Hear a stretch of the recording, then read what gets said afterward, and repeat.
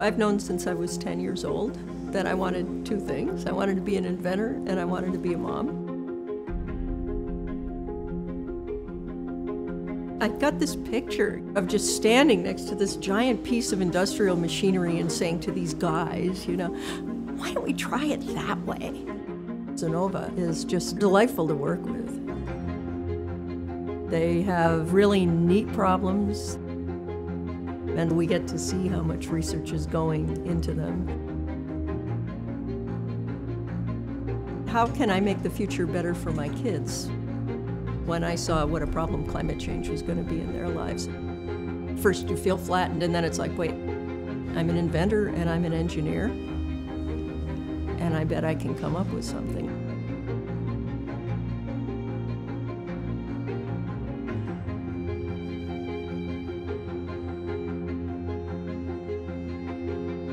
What about all these difficulties that populations worldwide are facing? It turns out that Xinova really want to take on big problems, the problems of humanity.